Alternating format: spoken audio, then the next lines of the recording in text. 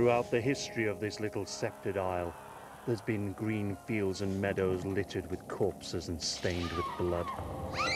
A needless effusion of blood. And in the hovels and houses of the poor, and in the castles and palaces of the great, families have tried to comfort one another at such times, when far too often it was the family that had caused the bloodshed.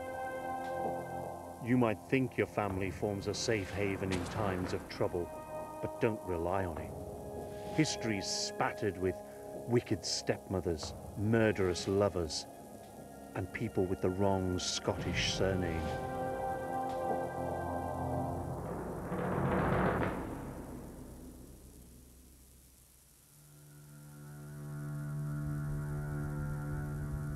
Shakespeare said it best of all, that even a great king will one day do nothing more than provide a banquet for worms.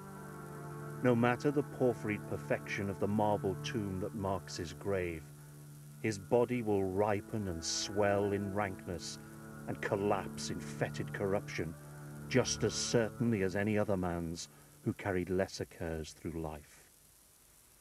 It has to be said that the head that wore the crown would probably have rested uneasily in pretty well any period you happen to have found yourself in.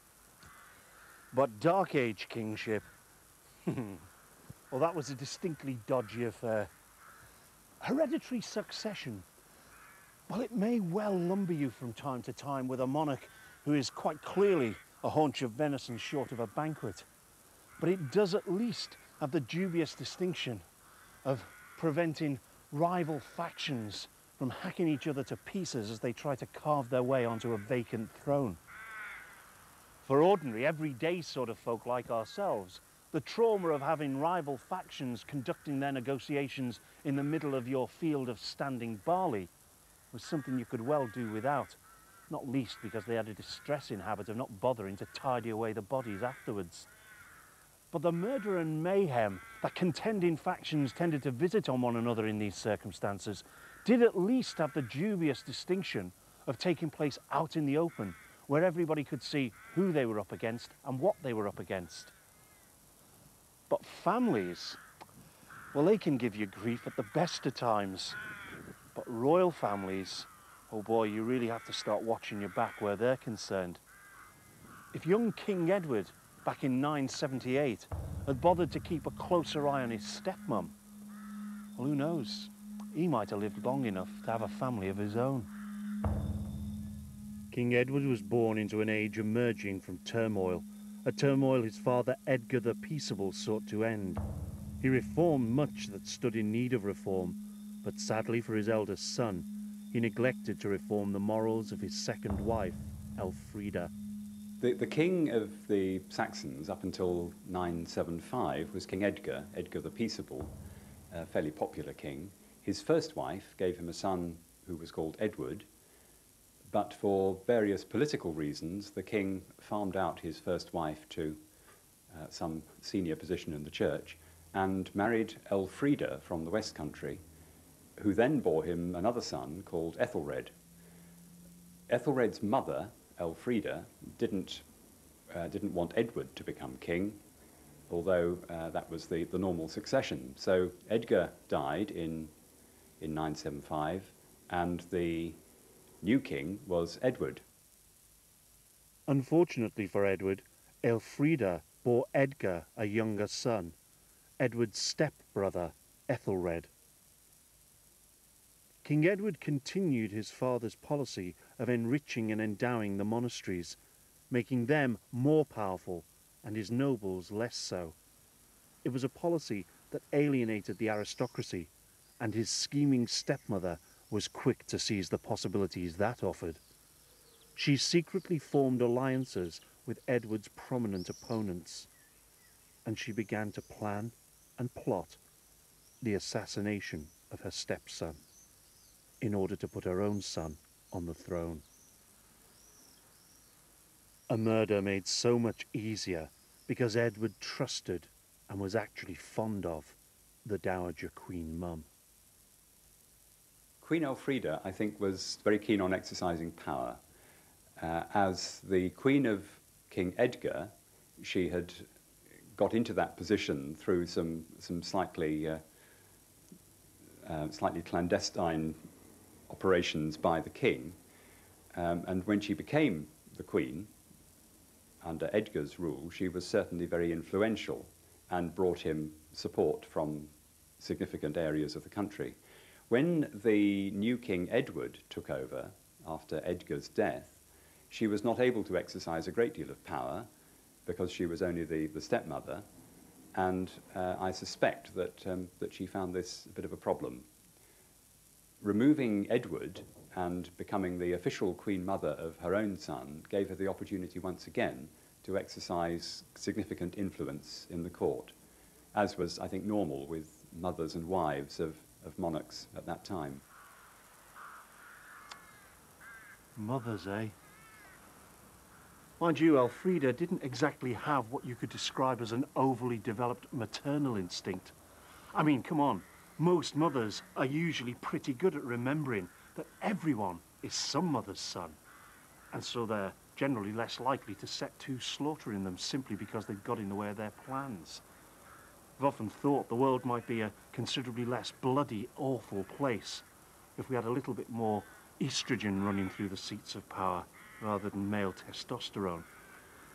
But the sad fact is, I suspect that Elfrida was simply one of those cold, calculating witches who'll stop at nothing to get what they want.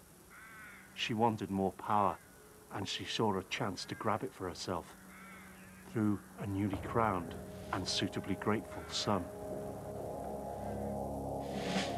Plotting with malice aforethought, Elfrida gave careful consideration to the time and place of execution.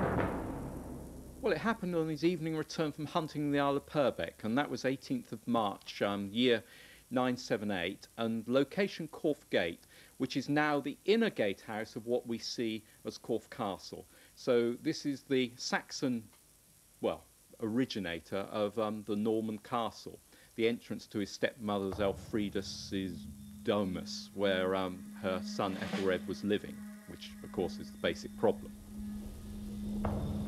The tradition tells how Edward was riding home from a day's hunting. Happy, relaxed, utterly unsuspecting, he went alone to the Queen's quarters nearby. As he approached, nobles in attendance on Elfrida came out to greet him.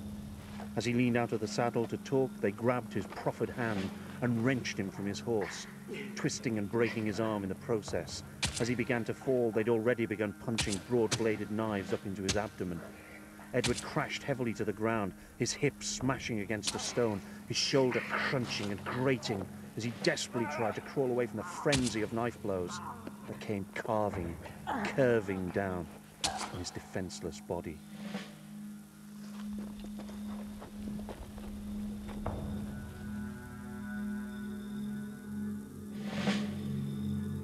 A while afterwards, the body was recovered and taken to Wareham, where he was given a decent burial.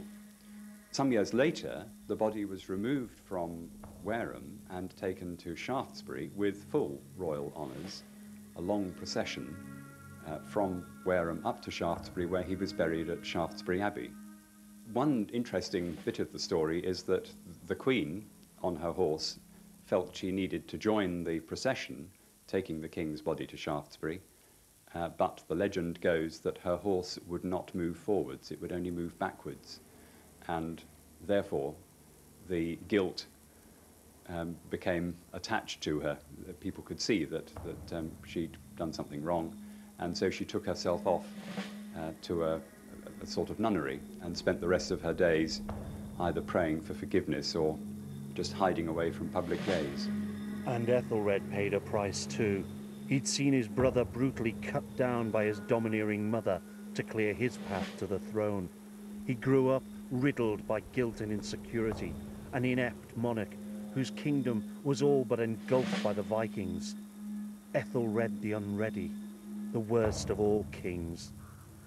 But you know, despite the fact that this is a gruesome and a grisly story, sort of thing Quentin Tarantino would be well proud of, despite the fact that it has a universality that speaks to all of us of the malign and murderous potentiality inherent in the pursuit of power, It doesn't have any basis in historical fact. It isn't supported by any archaeological evidence. It's just a story. Or it was, until almost 1,000 years after the murder, when the accidental discovery of a medieval casket, a lead ossuary containing the bones of a skeleton, made us all think again. When those bones were examined in detail, they caused a minor academic sensation. The numerous injuries distinctly visible on the skeleton and their exact correspondence with the chronicler's description of how Edward met his end appeared way beyond the possibilities of mere coincidence. These had to be the remains of Edward the Martyr. The evidence is on the bones that were found in the lead box Shaftesbury Abbey that came from the Claridge excavation in 1931.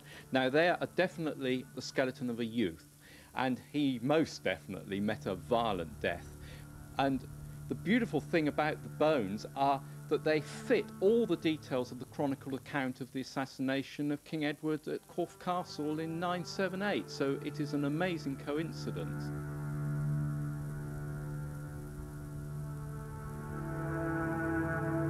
Well, certainly the bone injuries recorded are consistent with somebody falling off a horse. His left leg was obviously trapped in the stirrup, and this resulted in fracture of his thigh bone, the left thigh bone, in two places when it was stretched over the saddle. Then he falls off the horse because the horse bolted away, and obviously he's going to fall onto his right side. And when you land on your right side, there are 2 points of contact. That's one is your shoulder, and the other is your hip, and both showed evidence of fracture. So it's certainly in keeping with somebody falling off a bolting horse. Some of the injuries to his arms are of a twisting type, and that would be very unlikely to happen in a straightforward fall. So I'd certainly agree that there's been some degree of foul play. The details in the bones now is strong enough evidence for a post-mortem at an inquest today to bring in a verdict of unlawful killing a millennium later. It's just amazing.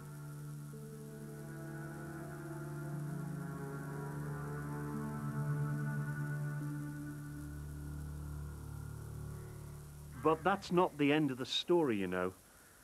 You won't find Edward's bones in the place where they were originally laid to rest, in Shaftesbury Abbey. Shaftesbury Abbey, where they've built a new shrine to house them if they should ever get them back. Okay, it's not to my taste, but you can't knock the sentiment. No, Edward's bones, Edward's last mortal remains, are in London, in a Russian Orthodox church. So in one of those bizarre little accidents that litter the historical landscape, the bones of Edward the Martyr lie in a place utterly unconnected with his short life and tragic death.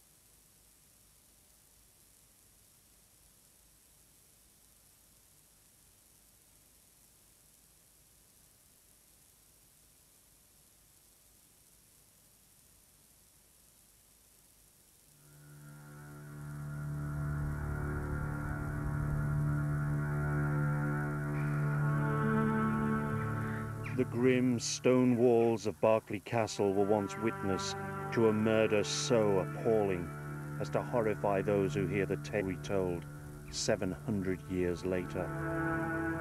It was a murder committed by a spurned and humiliated wife who connived with her lover to rid herself of her homosexual husband and place her son on his throne. Her husband was by no stretch of the imagination a saint, but the method they used to send him to his grave had not a touch of Christian compassion and was beyond redemption, not least because their helpless victim was Edward II, King of England. His father, Edward I, was arguably the most ruthlessly determined monarch ever to have sat on our throne. He was incredibly bad news if you were a Scot or a Welshman with newly formed notions of nationhood. And he was every bit as bad for a stripling son trying to struggle to manhood in the shadow of a tyrannical father. The early Plantagenets clearly weren't blessed with great imagination in the naming of their offspring, but then Edward I had other qualities to commend him to history. He was a fearless warrior, a forceful and fearsome lawgiver and administrator. No wonder his son was such a deep disappointment to him. Edward II was a disinterested lawmaker and administrator and a disastrously incompetent military commander. Yeah, poor old Edward II was a real disappointment to his father Edward, who was the first, obviously. I think the biggest one at that time was the fact that he really didn't like girls very much. And although there was quite a bit of it about, it never was talked about that much. But poor young Edward didn't give a damn and would have these favourites in court. And he would shower them with gifts and everything. And one of them was a chap called Piers Gaveston, whose dad was a French knight. There's a joke there somewhere, French knight. But he came over to England and became the favourite. And one of the great presents was to make him the Earl of Cornwall. This was a title which had never been conferred on anybody not of the blood royal. It outraged the nobility. But Gaveston didn't help matters. He taunted his enemies at every opportunity. Knowing how they longed to cut him down to size, he organised a special tournament to give them the chance. And he proceeded to trounce every single knight that entered the lists against him. This was no limp-wristed Liberace, as his enemies quickly discovered. Safe beneath the protective canopy of Edward's love, he continued to goad the nobility. Edward gleefully helped him. He married him to a royal niece with royal revenues. And finally, he created Gaveston regent, the executive power in the realm when the king was abroad. The belted earls and barons were just a little bit miffed. Look, I don't want you to go thinking that the aristocracy were all homophobic. Well, they were, but, you know, not so that they'd want to murder their monarch just because he batted for the other side. No, they didn't actually go out and buy lots of Tom Robinson or Village People CDs, but they were less concerned about the king's sexual preferences than they were about the political consequences of the king's infatuations. You see, they saw themselves as the natural advisors to the king, natural rulers, if truth be told, and they saw themselves being increasingly excluded from the king's councils by a coterie of favourites led by Piers Gaveston. As far as they were concerned, the fact that they were losing their influence and losing the rewards that came from the exercise of that influence, that was all down to one man, a jumped-up Gascon knight who was keeping them outside the magic circle. Content within that enchantment, Edward happily neglected his kingly duties and the pursuit of pleasure, and compromised his kingly dignity, not just because of his blatantly unmistakable orientation, but because he actually enjoyed mixing with the lower orders.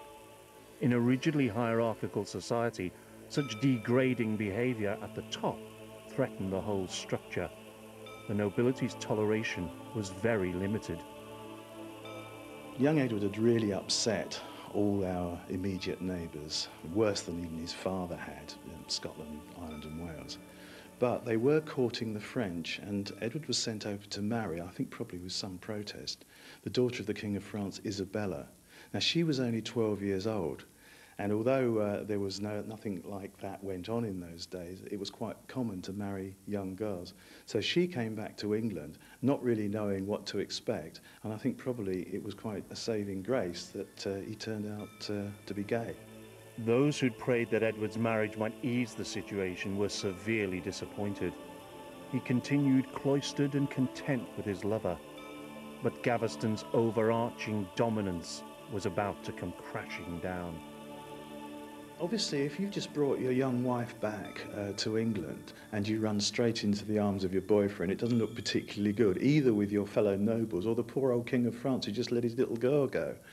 So the nobles, who were already completely fed up with him over the dreadful state the country was in, he'd ruined it financially, we were basically at war with all our neighbours, and they thought the way to get him to abdicate for a start was to go and get Gaveston executed, which they promptly did.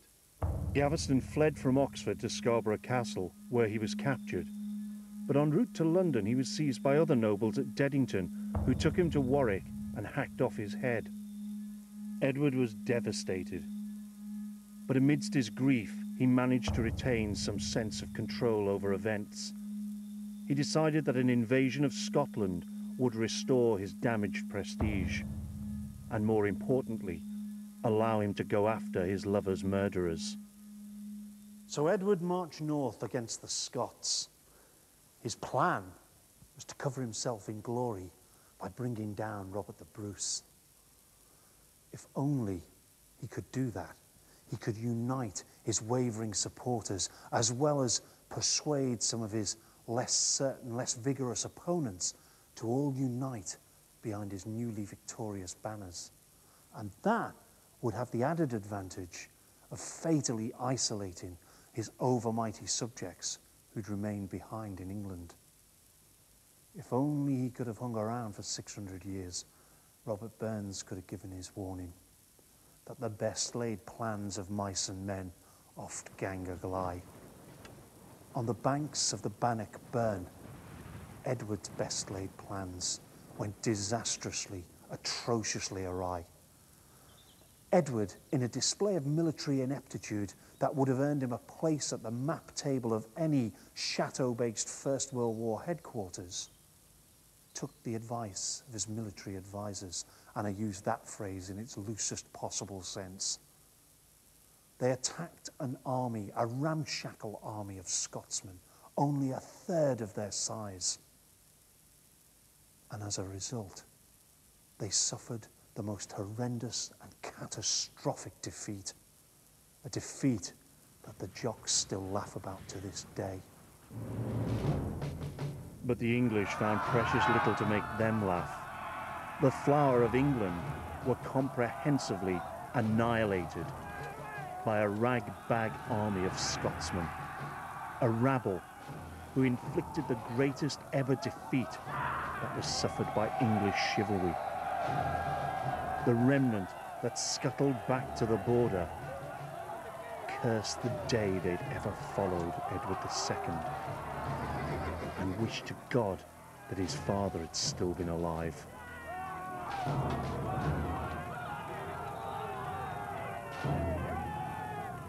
The banner of Scottish independence briefly fluttered free at Bannockburn. It clothed Robert the Bruce in the cloak of heroic kingship. But for Edward, well, his cataclysmic defeat stripped him of his last threadbare shreds of kingly dignity. His authority was disastrously weakened, and to all intents and purposes, he was now a puppet in the hands of his enemies. What happened was that the new regime, which went on for a few years, Edward wasn't allowed, he was allowed to sort of wear crowns and go out and hunt and be seen in front of all his people, but he wasn't allowed any proper jobs like organising the money or the finances, and he wasn't allowed to appoint anyone. But after a while, he started looking around for a new boyfriend, and he discovered a chap, a very close friend called Hugh Despenser, which is a very odd name. Now, Hugh Despenser had a son whose name was Hugh Despenser, and they did a lot of that in those days, and he really fancied the younger son. But this was the final straw for his wife. and she decided she was off home, she was going back to Dad. So she took their son, they'd had a son by this time, miraculously they'd had a son by this time, and she took the son back to France. And poor, well, it wasn't really, he didn't give a damn, Edward, but the nobles wanted them back, so they asked for her to come back, but she refused. Isabella's loathing of her husband drove her to seek refuge at her father's court in Paris, a humiliation in itself, but as nothing compared to what she'd suffered back in England. She was a French princess of the blood, a king's pawn in the royal game, but she was also a woman. Now, this really hacked off the British barons. I don't think young Edward was too bothered one way or the other. I mean, he had what he wanted back in England. But anyway, people were sent out to try and bring her back, but she wouldn't come back. But there was a very good reason that she wouldn't come back, because she'd met someone. She'd met one of the British nobles that had gone out when Edward took the country back, a guy called Roger Mortimer, who was a baron. And together they set up home in France. But they decided that, because there was such support for them, both in England and in France, that they would come back and try and get the crown back for them, for her son. The rising tide of widespread discontent was lapping at the edges of Edward's rule. When Isabella and Mortimer landed at Weymouth, there was a massive groundswell of support for them. Followers flocked to their standards, and their march on London began to resemble a triumphal procession. Their invasion was very successful, and they got straight to it. They realised the first person they should get at was to get to poor young Hugh Despenser, and they did in a big way. It was the cruelest cut of all. They had him castrated, wedding tackle removed, and then had him cut in. They were hung, drawn, and quartered, and quartering was a way of going 4 ways at once. It was horrible. But the most important thing was to remove her husband from the view of any supporters he might have. So they kept trailing him around castles as a prisoner, and he ended up in Berkeley Castle, down a well, strange enough. They kept him in a well. Whilst his family deliberated his discreet disposal, Edward was already a dead man. But the king was a man deeply loyal to his friends, and now a band of those friends repaid that loyalty. Breaking him out of Berkeley, they rode furiously for the Isle of Purbeck and a ship to France. But at Corfe Castle, Edward, like another Edward long before, was overtaken by his enemies. They took him back to Berkeley Castle, and the degrading death that awaited him there. Edward was a tall, muscular man, and killing him wasn't easy. The jailers took a heavy oak tabletop and attempted to crush the life out of the king. When Edward fought back and threw them off, they decided on a course that has few equals for sheer depraved barbarity. The struggling king would have been spread-eagled, held fast at wrist and ankle, and pinned down across his waist, and a hollowed-out horn would have been pushed up into his bowel. Then they heated a poker until the metal tip glowed white-hot. The poker was now carefully placed into the horn and eased slowly, smoothly, and searingly upward through his bowels, spilling its contents into his belly, and most importantly, leaving no sign or mark as to how the king had died. Well, it'll certainly be effective and end up in a horrible death. For a start, if you push a red-hot poker into the anus through a funnel, it's not going to cause any external burns, and it's go right up into the rectum and burn a hole through the rectal wall. And that will cause the rectal contents to spill into the peritoneal cavity and set up a horrible infection, peritonitis. And that will kill you in about 2 days' time. And it's a horrible, painful death. I wouldn't think it would be an instantaneous death. It will be fairly slow. For a start, perforation of the bowel doesn't kill you outright. It takes some time for the infection to set in and peritonitis to set in. And that's what kills you, so it takes a couple of days. Well, certainly it would have achieved what they wanted to. That's not leave any external marks. There won't be anything visible externally. As Edward II was having his life scorched from his brutalized body, his son was being crowned Edward III with great pomp and ritual ceremony amidst the splendors of Westminster Abbey. Shortly afterwards, his father's corpse was laid to rest with no less splendour in his beautiful tomb at Gloucester Cathedral. But his son, visiting the grave frequently, never forgot his father, and he never forgot the man who'd engineered his murder. In time, he plotted a coup against the combined strength of his mother and his stepfather's government. And having seized power, he had Mortimer arraigned with a whole raft of atrocious crimes, most of which he was clearly guilty of. And so revenge was had on the headsman's block. And Mum? Well, Edward forgave her and put her away under house arrest in the quiet seclusion of Rising Castle in Norfolk. King Edward II was murdered by his wife and her lover, and most of the nobility connived in the act, happy to be rid of a monarch who had little or no kingly dignity and far too many favourites. I'm sure some of you will think I'm beginning to lose it, but, you know, in my experience, there is just a handful of places where the stones seem to hold on to the sounds of the past.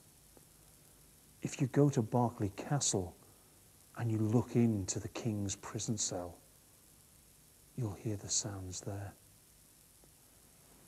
The feral grunts of the jailers, the screaming shrieks of the king in his final obscene agony. Whatever you think Edward II's failings were as a king, you can't look away from the fact that Edward was also a man. And no man deserves such a deplorable and degrading death as Edward II.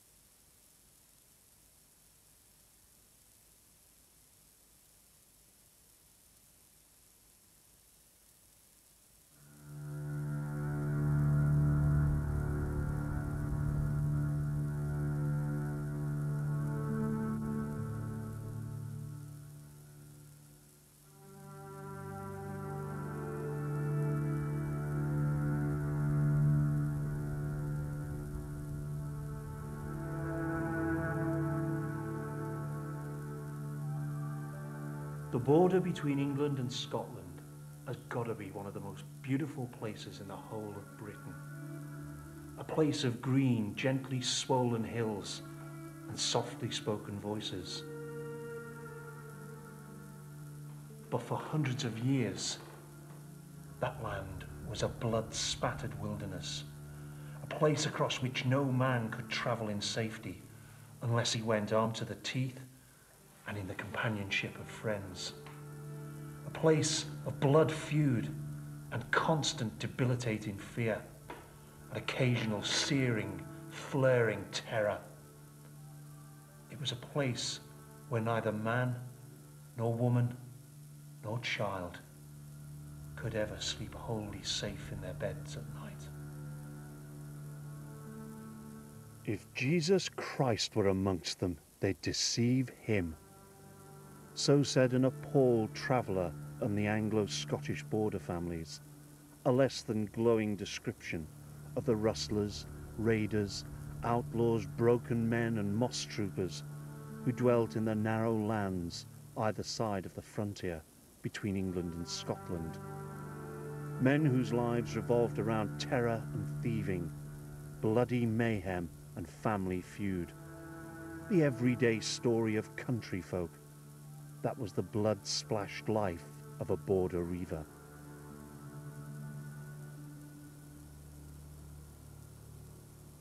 The word reiver means robber or raider. They were sort of land pirates, and gangs of reivers held sway in these borderlands for more than 3 centuries.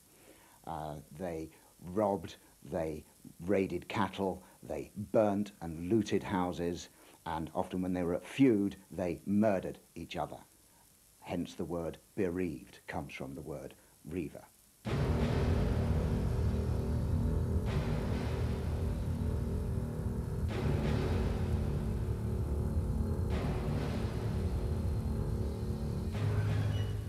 They rode out across this hauntingly lovely landscape and turned it into Bosnia or Chechnya. Violence was not the leitmotif of life along the border. It was the recurring dominant theme. Each family lived and survived, flourished or failed at the expense of another. Murder and mayhem, arson, ambush, kidnapping and extortion. They even gave us the word blackmail, the description of their own little protection racket.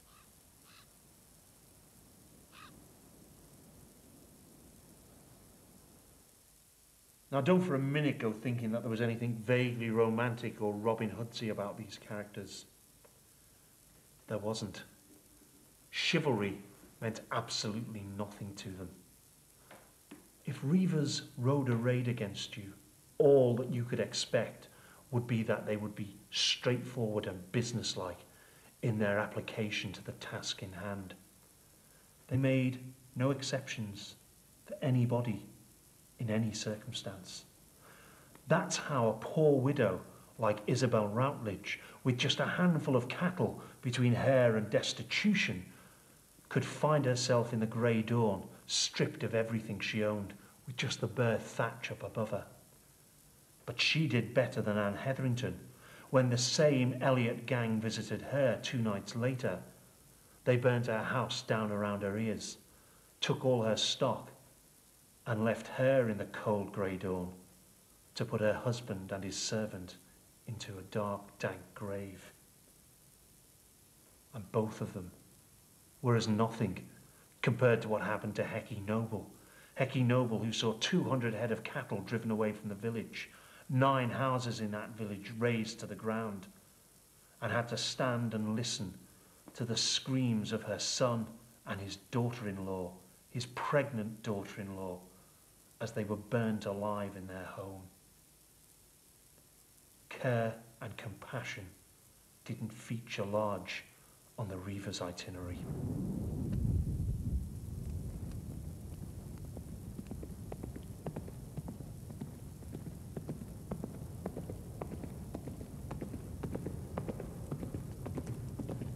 By the 1500s, the borderers had long since ceased to seek the protection of their monarchs. They no longer looked to them for justice. They were matters they dealt with themselves. And they no longer gave their loyalty to anyone except their family. Unless, of course, someone paid very handsomely to secure their services, to hire their freelancers. And that's where we get that word from too. But real loyalty was about blood, a bond strengthened by ancient, deep-seated bitterness between certain of the 70 or so families who for hundreds of years made the border a waking nightmare. it was quite often clan against clan, and then there'd be groups of families within the clan. So the Armstrongs and the Elliots would ride together, for example.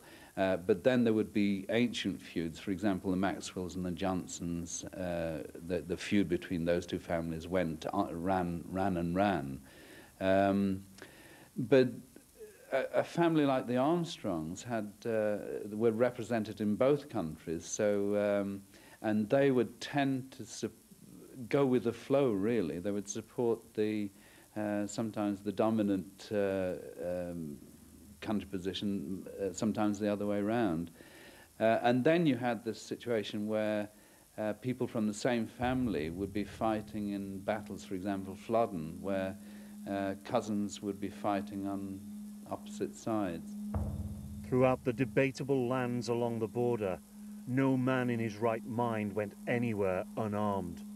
The land was dominated by the lance and pistol, by the sword and shield, and the shaggy, sturdy ponies that men rode when they set out on moonlit raids, set out on those nights when the steel bonnets shook loose the border. But amidst all the reeking chaos of the borders, it was the blood feud that was its worst nightmare. Not just the taking of a murderer's life in revenge for the life of his victim. Oh no, this was vendetta, pure and simple. The taking of any man's life who shared the surname of the murdering clan. It was a vicious, bloody downward spiral into murder and mayhem. Some of the most appalling slayings, some of the most atrocious murders in the whole of border history can be laid at the door of blood feud. But the worst of all was the one between the Johnstons and the Maxwells. These powerful families clung to each other with the angry, determined desperation of drowning men. As they dragged each other down, hundreds more were sucked into the maelstrom and whirled away. To this day, nobody can be certain how the feud began, but throughout much of the 1500s, both clans clashed head-on at every opportunity. Each side of the border was divided into 3 marches, and each had a warden responsible for trying to keep the peace. The Johnstons and the Maxwells merely turned their successive wardenships of the Scots West March into a personal battleground. In 1585, with the warden at Johnston, the Maxwells, backed by Grahams and Armstrongs, launched an all-out campaign to seize control of the entire West March. And once again, the border went up in flames. The Johnstons struck back, burning and looting Maxwell villages. The Maxwells struck back again, burning and looting Johnston villages. They hung 4 Johnstons from the doors of their own houses, and in a great raid which swept through Johnston lands, they killed over 300 Johnstons and reaved 3,000 head of cattle. This was one of the bloodiest brawls in border history, and it was the last of the great borderer battles. But the feud that forced it never quite disappeared forever. The ripples ran outwards for many years until they touched the lives of 2 descendants and led to events that finally ended the story forever. Willie Johnston of Kirkhill reaved a black horse from Willie Carmichael at Gretna, a regular enough reaving incident. However, Willie Carmichael was related to John Carmichael, who was then the March Warden, and he insisted that Willie Johnston return the horse. This he did. But Willie Johnston, now finding himself without a mount, looked for another, and he stole one from the Crichtons. The Crichtons and the Johnstons skirmished. They had a mini feud. And during the period of that, a new March Warden was appointed, a Maxwell. And he was under pressure to put a stop to the Johnstons' activities. So he marched with force, with 2,000 men. He marched on Lockwood Castle. Maxwell offered £10 in land to any man who would bring him a Johnston head or hand. The Johnstons, being less wealthy, offered £5 for any man who would bring similar portions of a Maxwell. As the Maxwell forces marched on Lockwood on December the 6th, 1593, they were ambushed on Dryfe Sands by the Johnstons. The Johnstons could only field 400 men, 400 against 2,000. But the Johnstons knew they were fighting for their very existence, and they fought desperately. Maxwell's disordered men were cut to pieces. John Maxwell was knocked from his horse, it is said by James Johnston himself. Maxwell then raised a hand in surrender, looking for mercy. It was cut off. Maxwell was then hacked to death. It was an incredible victory for the Johnstons with their inferior numbers. And a measure of how desperate they were that day is that one of their riders was young Robert Johnston, aged 11.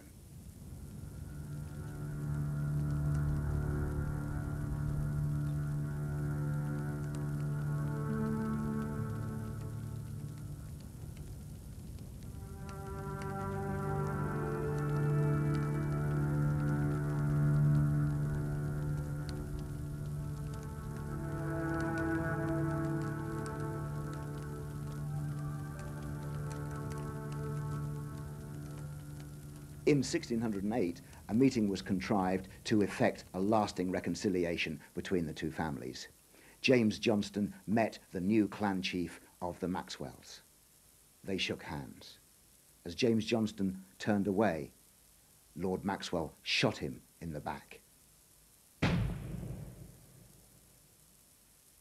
The history of the Border Reivers is soaked and stained with blood. But it's a history that didn't end as you might have expected, or even as they might have expected, in a flurry of blows on some snow-swept hillside. It actually ended when an unprepossessing little Scottish king gleefully ascended the English throne. Because James VI of Scotland and James I of England united both crowns under one man. And by doing that, he took away forever the need that both countries had had to have a stout bulwark between them. They no longer needed to shake loose the border in order to feel safe one from the other. So although the moon still rises huge above the Solway Moss and up above the debatable lands, for nearly 300 years, the silhouettes of moss troopers haven't passed across the face of that moon, and the hills haven't flared to the fitful light of burning houses, light that cast their garish glow on some goodwife sitting cradling the head of her dying husband as he lay in a puddle of his own spilt blood.